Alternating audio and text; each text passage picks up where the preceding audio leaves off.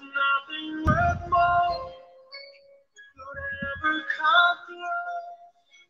Nothing can compare. You're all living hope. Your presence, Lord.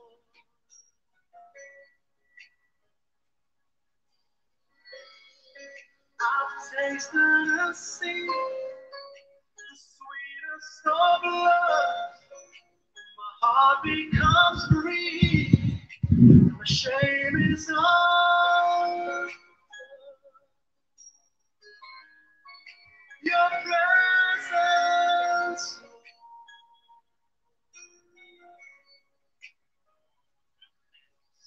Holy Spirit, you are welcome.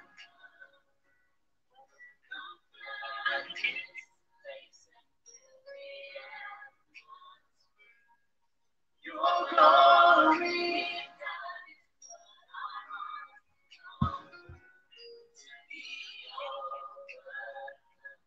by your praise, Lord.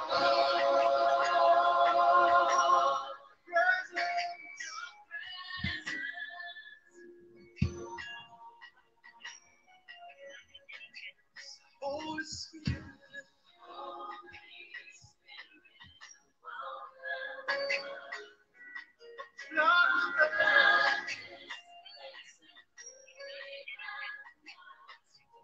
your glory,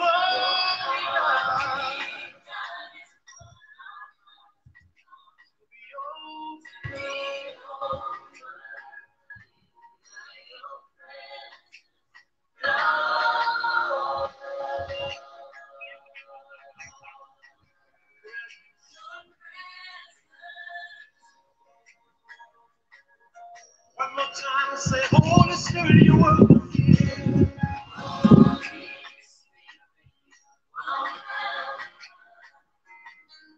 Come flood this. Your glory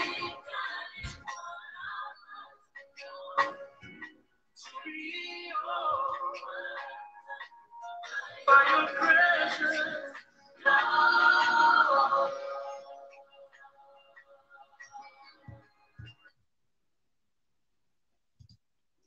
Good evening, good evening, good evening, and welcome back to Iron Sharpening Iron on this rather cool Thursday in the Chicagoland area, waiting for the sun to come out.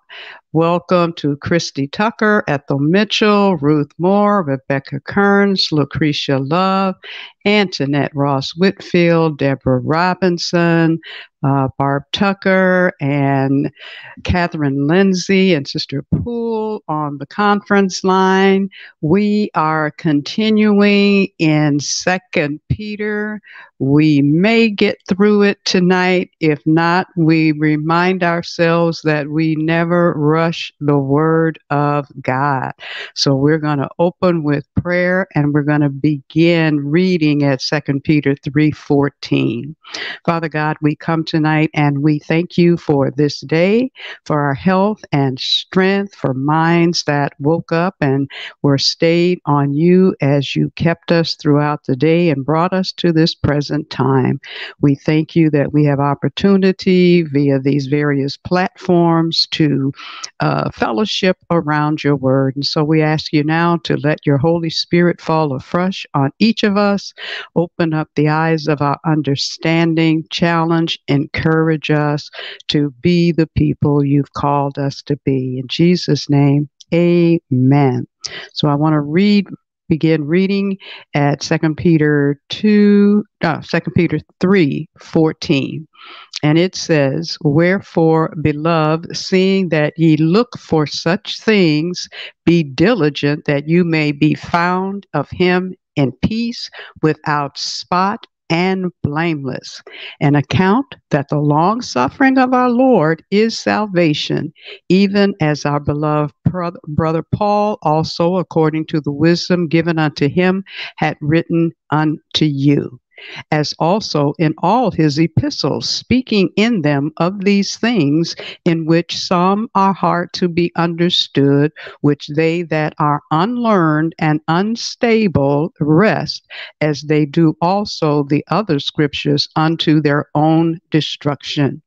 Ye therefore, beloved, seeing ye know these things before, beware lest ye also, being led away with the error of the wicked, fall from your own steadfastness, but grow in grace and in the knowledge of our Lord Jesus Christ.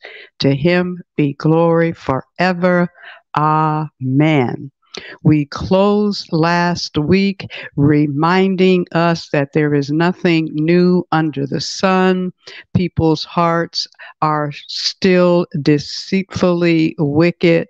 And Paul told us in 2 Timothy verse 3:13, but evil men and seducers shall wax worse and worse, deceiving and being deceived. And this is why all throughout the scriptures, God warns us not to be deceived.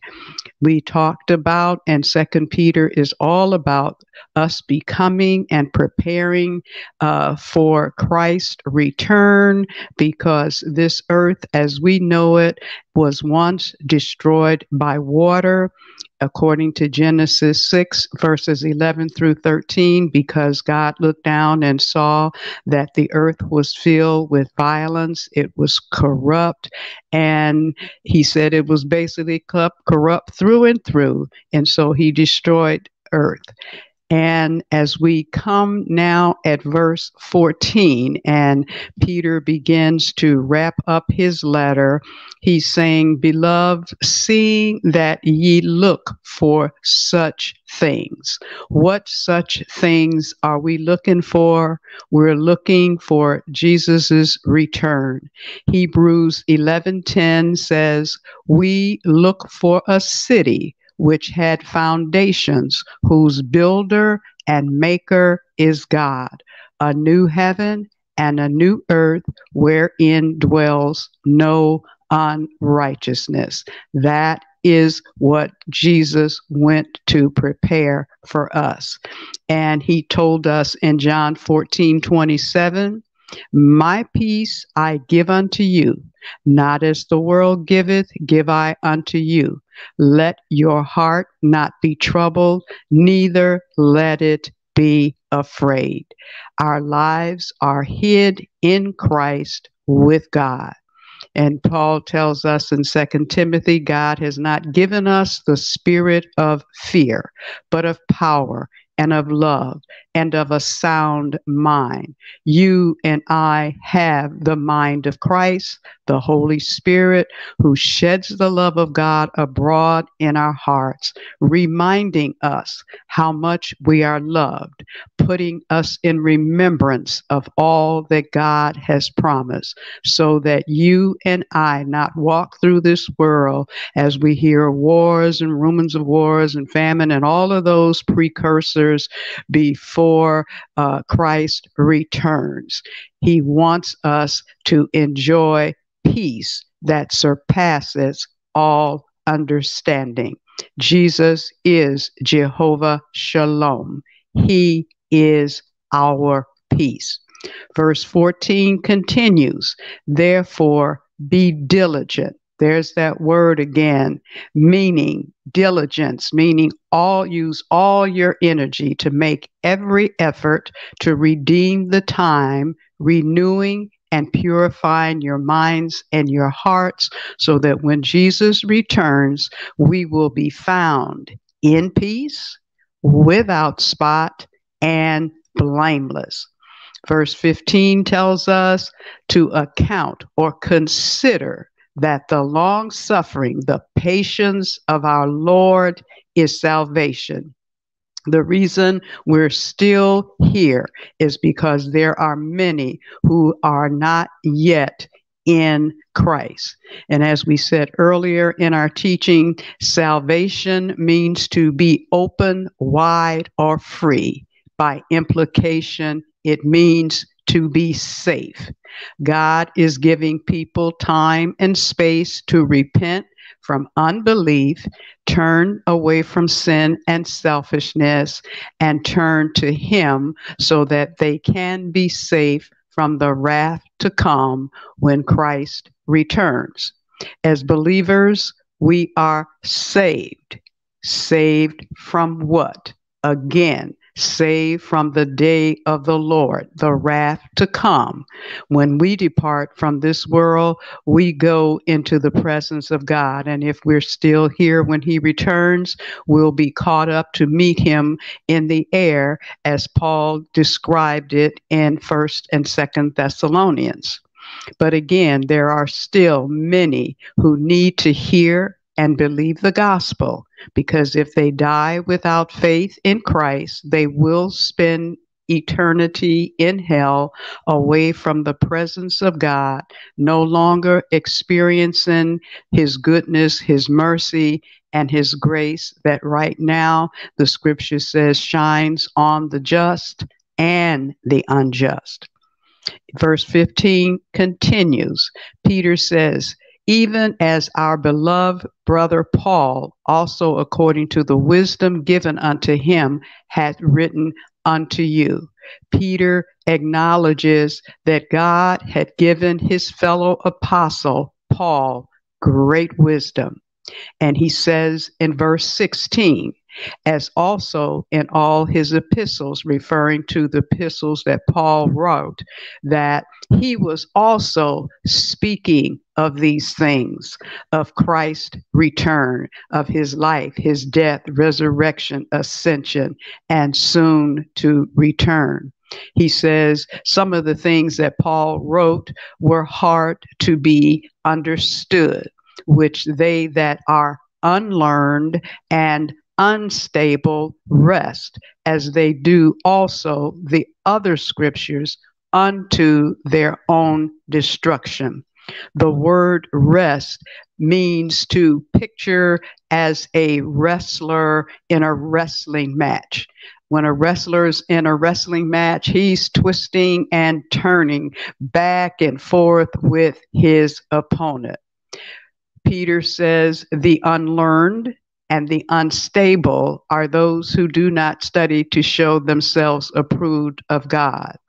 They are these false prophets, teachers, and preachers that we talked about, the falsies who pervert the word of God, twisting and turning it, taking it out of context to make it say what they want it to say. And he tells us, don't listen to them because they are not on a firm foundation.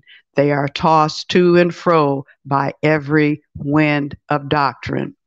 James told us, if any of us lack wisdom, to ask of God, who giveth to us liberally and does not scoff at us or make us feel small because we ask for wisdom. He said, let us ask in faith. But if we waver, we're like the wave of the sea, tossed to and fro, and that person will not receive anything from God because he is unstable in all his ways, halting between two opinions, God and man's. Some of their false heresies are there is no heaven or hell, and another, God is loving and he will send no one to hell. There is a heaven and there is a hell. God sends no one to hell. He gives people a choice. And when they reject Jesus Christ, they choose hell. And that's where they get to go if they continue to reject Jesus Christ and acknowledge him as Savior and Lord. They also say, okay, if there is a heaven, ultimately everybody will end up there anyway because we're all God's children. We are not all God's children. We are all God's creation. And the gospel lets us know how we become a child of God. We all were born in sin and shaped in iniquity. Since the beginning of time, Man had a relationship with God and he rebelled, and he has been rebelling ever since and falling into sin. And it was that sin, that rebellion, that rejection of obeying what God says that caused men to be separated from him. The gospel of Jesus Christ is all about restoring man's relationship to God. Back in Deuteronomy 29:4, Moses tells us that the Lord had not given you a heart to perceive, and eyes to see, and ears to hear. God promised later through the prophets that he would give man a new heart. God wants us to know and to love him, and love for God is equated with obedience. He promised in Ezekiel 36:26 and 27 that when we're born again, when we place our faith in Jesus Christ, who knew no sin, to become sin for us so that we could receive the righteousness that God would give us through Christ, that he would give us a new heart to be able to perceive, eyes to see, and ears to hear. And so, based on that promise, we become children of God, or new creations in Christ Jesus. In John chapter 3, Nicodemus came to Jesus by night, and he said to Nicodemus, I say unto you, except a man be born again, he cannot see the kingdom of God. Nicodemus asked the question, how can a man be born when he is old? Can he enter his mother's womb a second time and be born? And Jesus answered, I say unto you, except a man be born of water. 1 Peter 1:23 and 25 tells us, being born again, not of corruptible seed, but of the incorruptible word of God, which lives and abides forever.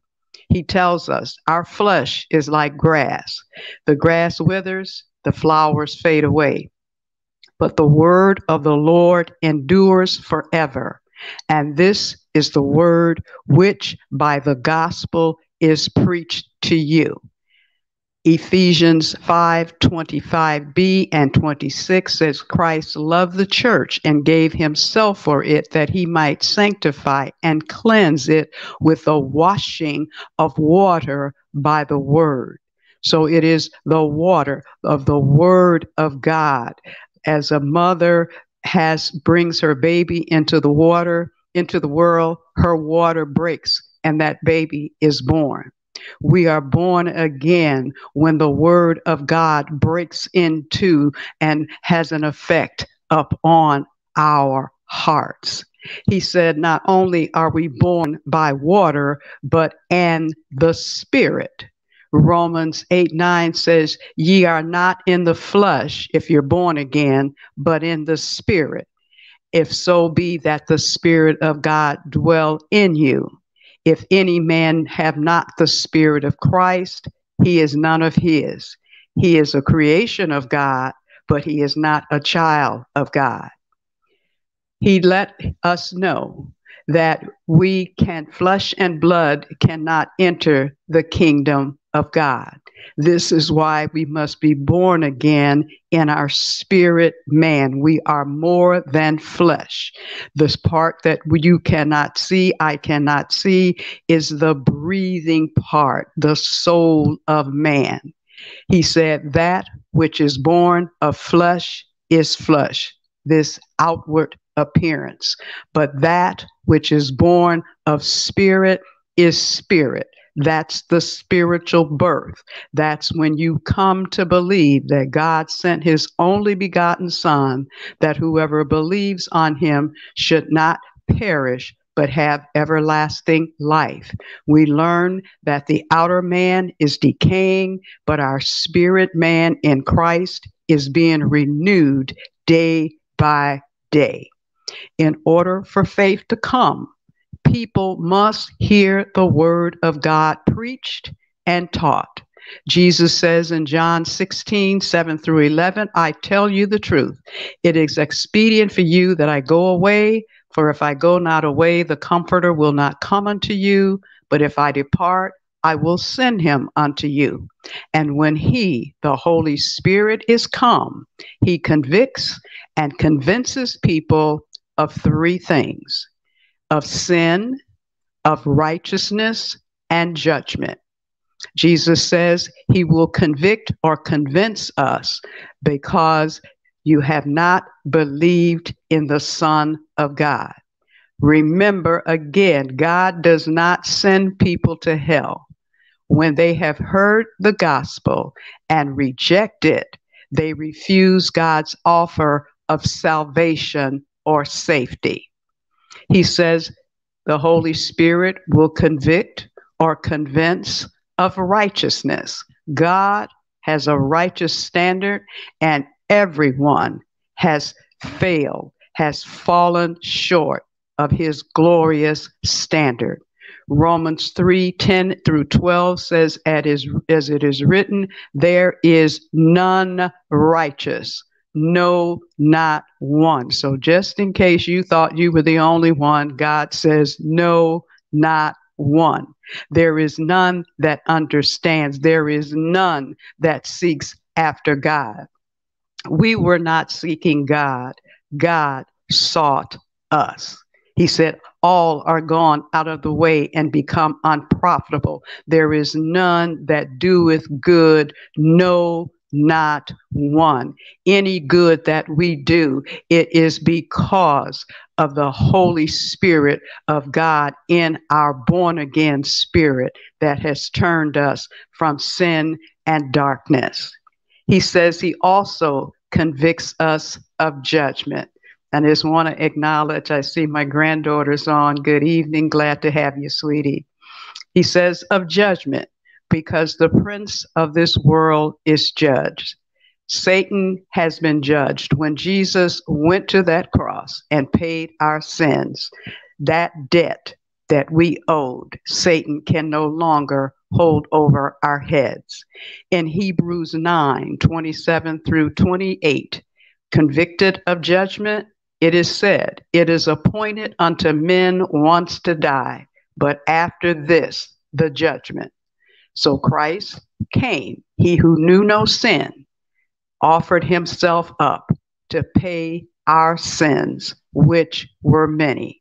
And when he returns, the second coming that we are talking about, it will not be about sin and salvation.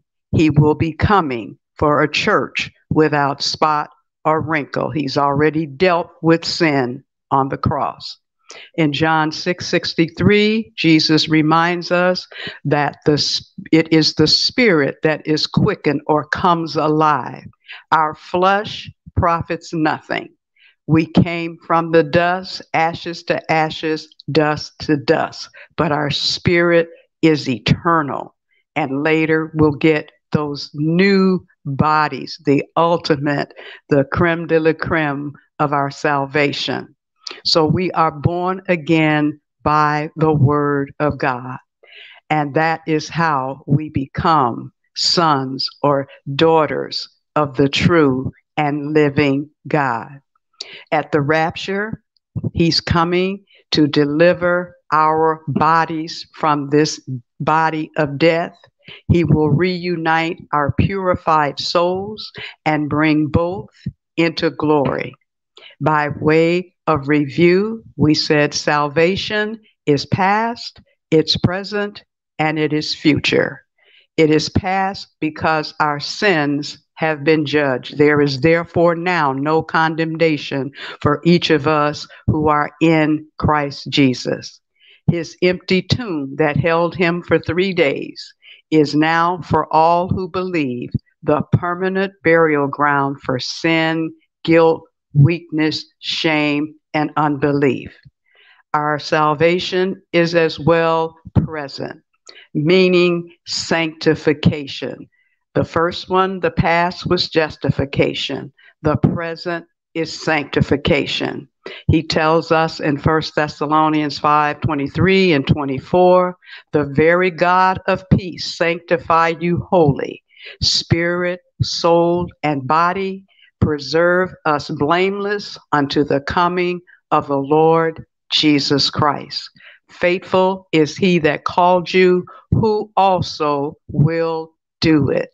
God is the sanctifier. The Holy Spirit is in us, convicting us of selfishness and sin, so that when we do sin, that is not our lifestyle. Occasionally we will sin. He will convict us so that we can confess, repent, renounce it, go and sin that sin no more. Believers are the ones that are confessing their sins. Sinners do not confess sin. They do what they do. They sin until they come to the saving knowledge of Jesus Christ. Our salvation is future as well. That is called glorification. From before the foundation of the world, God chose us to conform us and transform us into the image of his dear Son.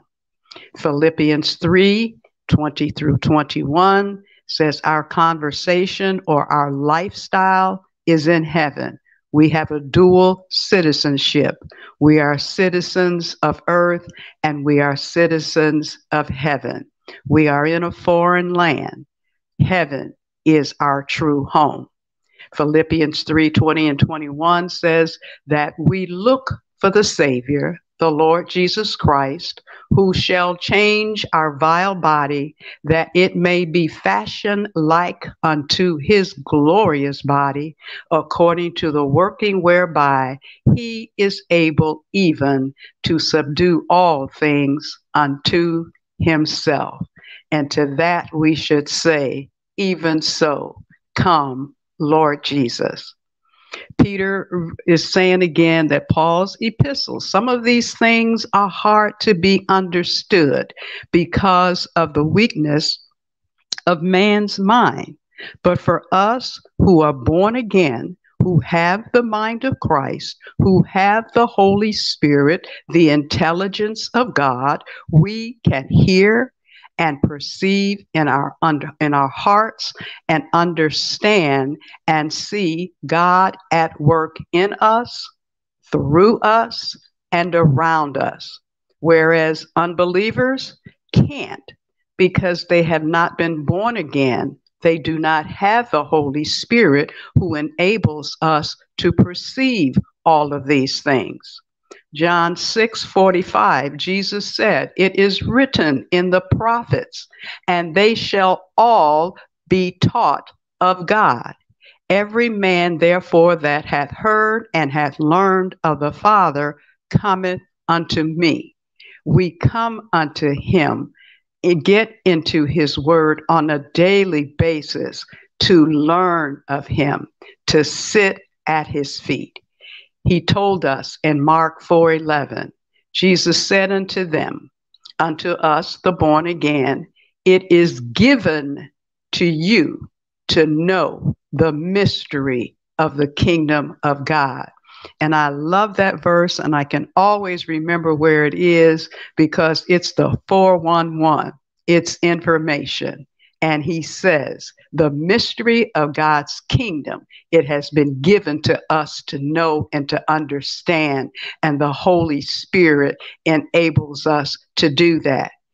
Jesus said, but to them that are without, to those who are not born again, because they have not placed their faith in Christ, they do not have the Holy Spirit. And so all of these things, as Jesus teaches in parables, they don't get it. But to the born again, we might be a little slow of heart, but we get it. The Spirit of God teaches us the things that God has freely given to us. That is verified over in 1 Corinthians 2, verses 12 and 13. He says, now you and I, the born again, have not received the spirit of the world, but we have received the Spirit of God that we might know the things that are freely given unto us, which things also we speak not in words, which man's wisdom teaches, but which the Holy Ghost teaches, comparing spiritual things with spiritual things. He says, but the natural man, the unbelieving man, he doesn't receive the things of the Spirit of God. They are foolishness unto him. So to many, the second coming of Christ, they didn't believe his first coming, so they're not going to believe the second coming. Is foolishness to them. They said back earlier in 2 Peter, he says, they say everything remains just as it was, but they are willfully ignorant that God destroyed the world the first time by water. And so the Holy Spirit comes, teaches us all things, and brings to our remembrance the things that Christ has said to us, has taught us. For as many as are led by the Spirit of God, they are the sons of God. We have not received the spirit of bondage again to fear. Jesus defeated our last fear. And that fear was the fear of death. He went into the grave. He came out. He conquered it. And when we die, we will not remain in the grave. We will hear his voice, and he will raise us again and take us home to be with him. You and God is having me spend a lot of time to reiterate. If you are born again, you can understand the things of God because the Holy Spirit will teach you when you sit before the Lord, open up his word and pray, Lord, help me to understand and to see what you want me to see. In 1 John 2, verses 20 through 24, he tells us, we have an unction from the Holy One, and ye know all things. And you're saying, I don't know all things. You have the knower in you, the Spirit of God. So you know all things when you need to know what you need to know, because the Holy Spirit will explain it to you and help you understand it. And so he lets us know the Spirit of God abides in you. In 1 John 2:27, the unction or the anointing of the Holy Spirit, which you have received of him, abides in you. And you need not that any man teach you. And what he's saying, even though you have pastors and teachers and preachers, we are not your teacher in the ultimate sense. The Holy Spirit is the only one who can give you the understanding. We teach in order so that you can gain understanding and to meditate on the Word of God. And as you meditate, think long, ask questions. Lord, how should I apply this to my life? The Holy Spirit teaches you all of those things. He is your teacher. He leads you into all truth. It was the Holy Spirit who convicted us of our sin. It was the Holy Spirit who convinced us that salvation is by faith in the finished work of Christ. It was the Holy Spirit who converted us, caused us to be born again when we heard and believed the testimony of God about his Son. It is the Holy Spirit who daily instructs us when we take his yoke upon him, learn of him, and follow him. So that is why Jesus was telling Nicodemus, marvel not that I said unto you, you must be born again. The wind blows wherever it wishes, and the Holy Spirit moves on whomever God chooses to draw out of darkness into his marvelous light, causing him to be convicted of sin, convinced that Jesus is the way, the truth, and the life, and that we need to accept his plan of salvation by placing faith in his Son. John 1, the Gospel of John, chapter 1, verses 12 and 13 says, "But as many as received him," meaning Jesus, "to them gave he power to become the sons of God, even to them that believe on his name, which are born not of blood, nor of the will of flesh, nor of the will of man, but by the will of God." This is why the word of God is to be paramount in a believer's life. It becomes a delight for us to sit at his feet and learn of him. We are born again by the word of God. We are transformed by the word of God. We are kept by the word of God.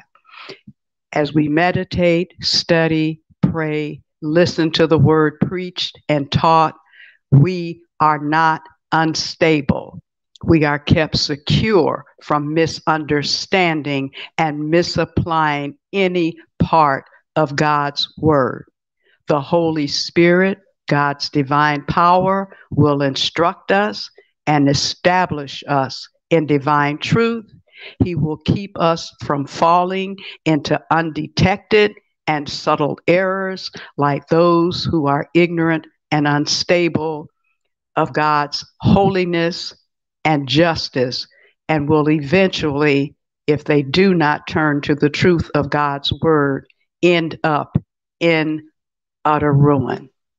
Peter is saying people without Christ, they're unstable because they're unwilling to trust him as Savior and submit to his lordship and be instructed in the truth.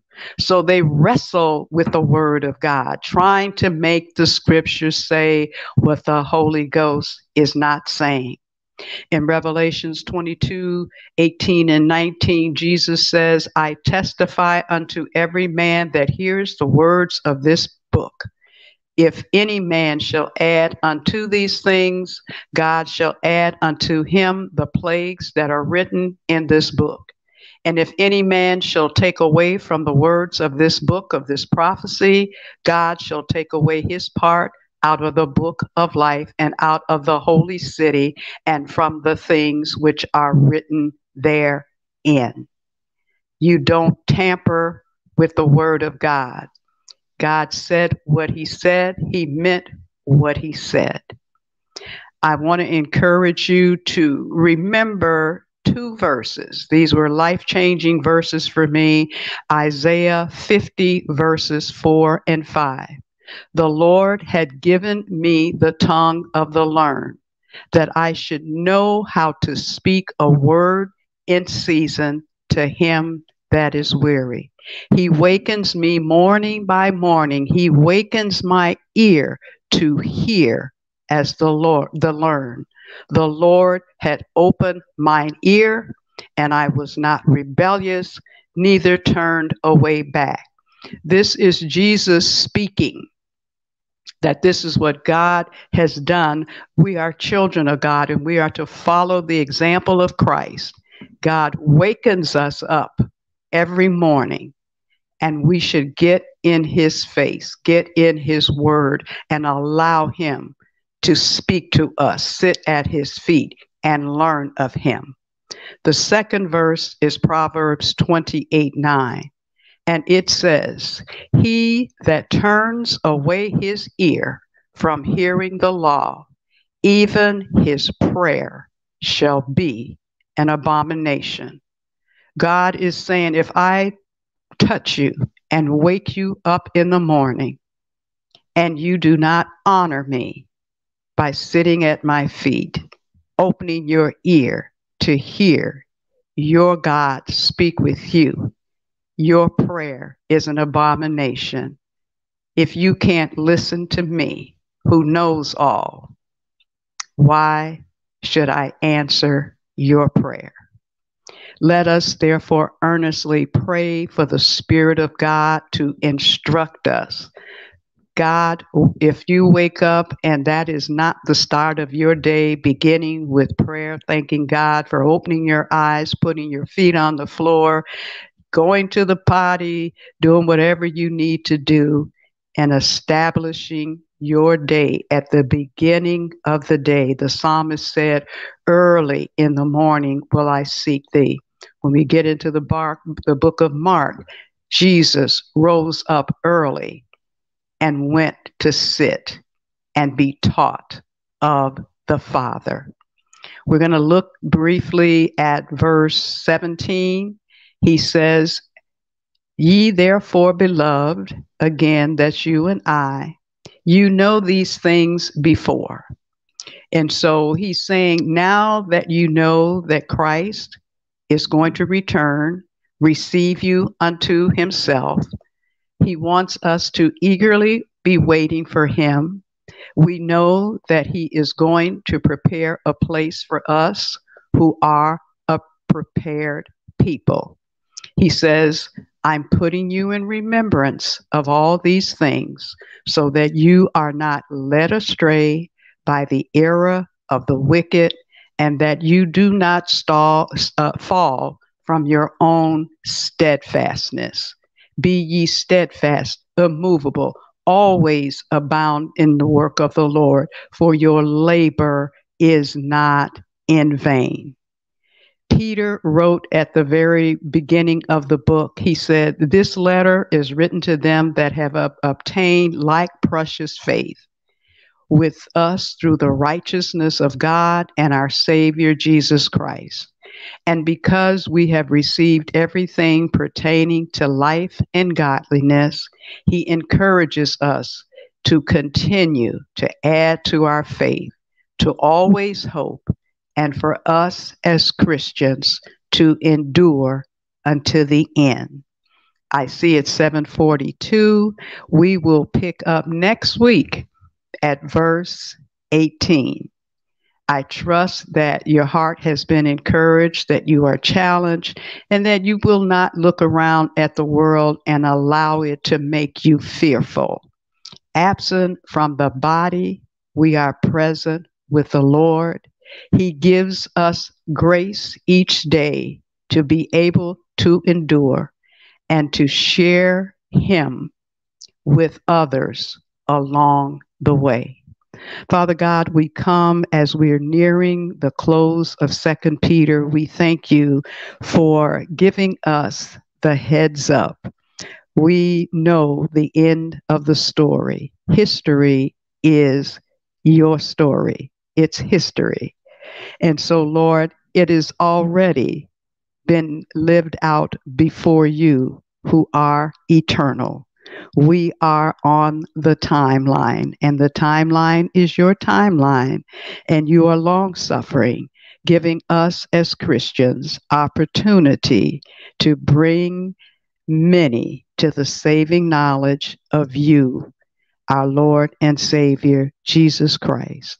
Help us to be about your business, living a life that is pleasing to you and that causes others to ask the reason for the hope that is in us as they look around the world and feel hopeless.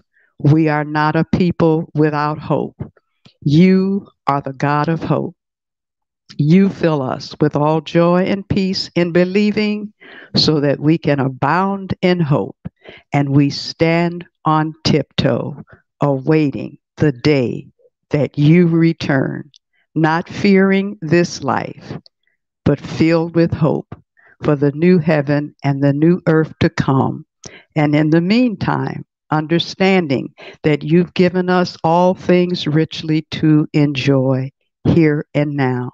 For in your presence is fullness of joy.